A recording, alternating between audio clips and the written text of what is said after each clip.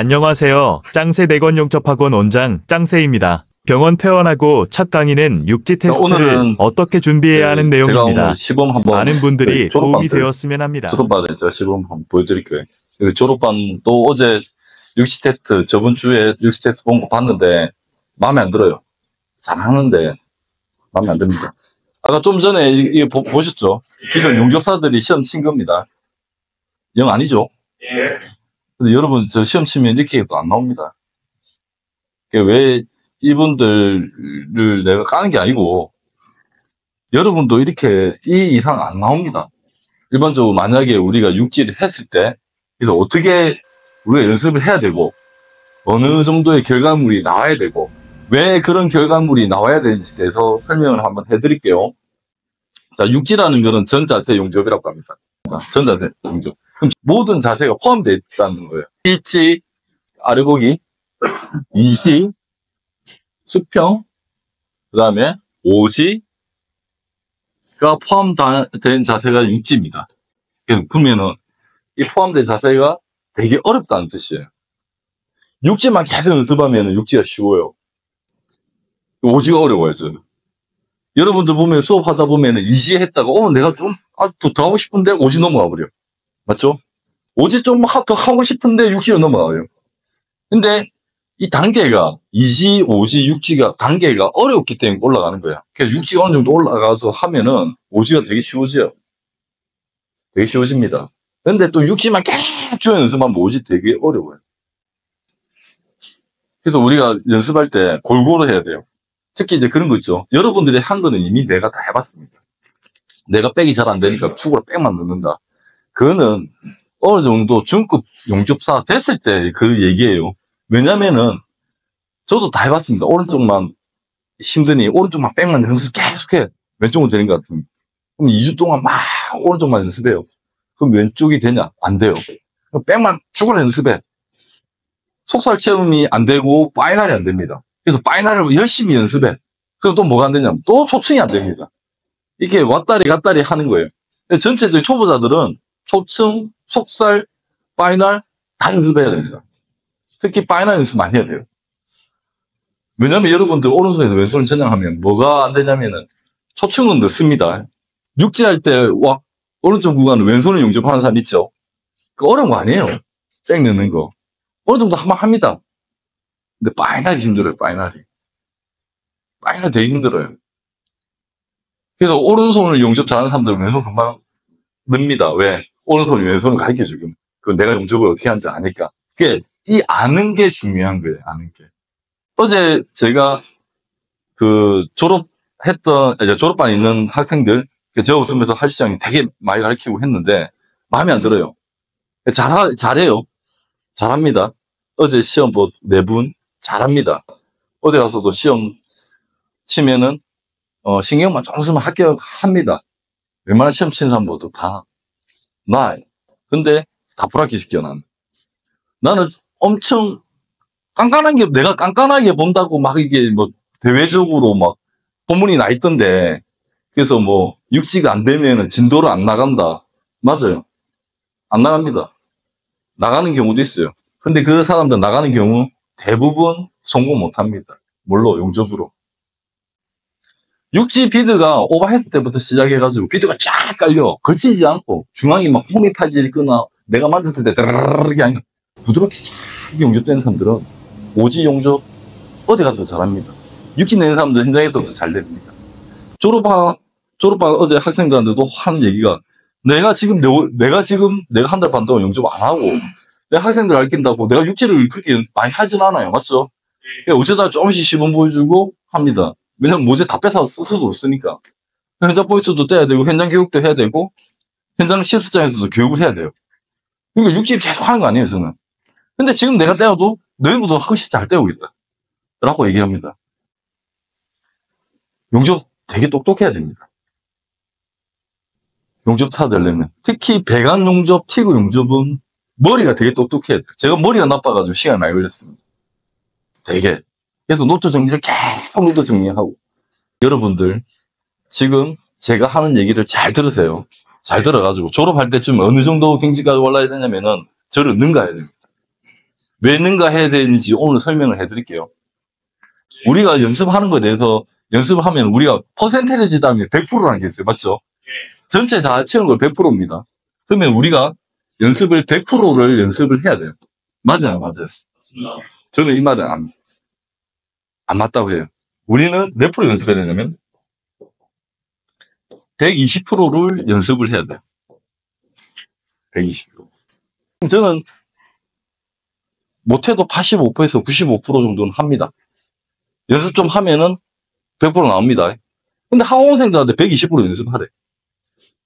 왜 120% 연습하냐면은 우리가 120%는 저를 능가하는 거죠.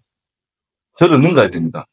어제 저기 졸업반 학생들한테 보여줬죠. 내가 뭘 보여주냐면은 영상을 딱 깔아놓고 딱 3개의 비드 중에 영상을 보여줬어요. 영상 이렇게 전체 비드를 딱 촬영하는 영상 보여주고 3개 중에 내 거를 찾아냈어요. 내 비드를 찾아냈어요. 이 친구들 뭘 찾았을까요? 이 3개 중에 제 거 찾았을까요? 학생들 거 찾았어요. 연습하려고 자기가 만든 거예요. 이 친구들은 제 실력을 능가한 120% 연습한 거예요. 근데 나는 이렇게 생각해요. 우리 학원 와가지고 육지 연습하는데 나를 능가하지 못하면은 진짜 헛방짓 한 거예요. 왜? 수구랑 육지만 연습하잖아.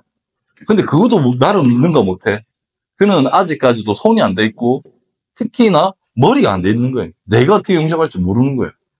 자, 왜 내가 120%까지 연습하라냐면은 자, 일반적인 용접사들은 몇 프로 연습할 것 같아요? 육지. 몇 프로 연습하냐면 제가 볼 때는 한 80% 정도 연습합니다. 80%. 자, 이거 80% 정도면 잘한 거예요. 잘한 거예요. 보통 70% 정도 연습합니다.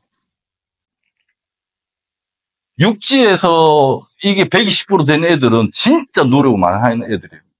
내가 해달라는데 다 해주는 애들이에요. 아무 말도 안 하는 애들이야. 120% 된. 근데 이런 친구들은 뭘 시키더라도 돼요. 왜?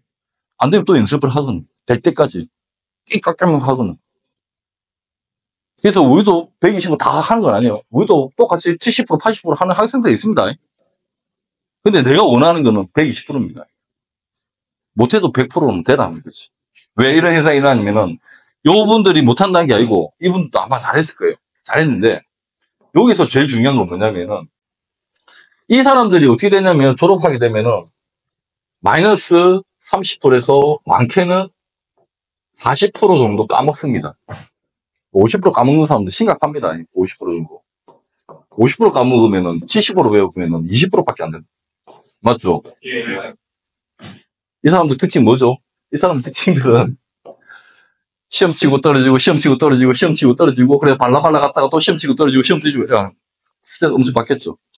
그래서 이 사람들 어떻게 생각하냐면 내가 잘 못 배웠다 생각합니다. 그래서 잘 못 배웠다 생각하고 어떻게 다른 학원 갑니다.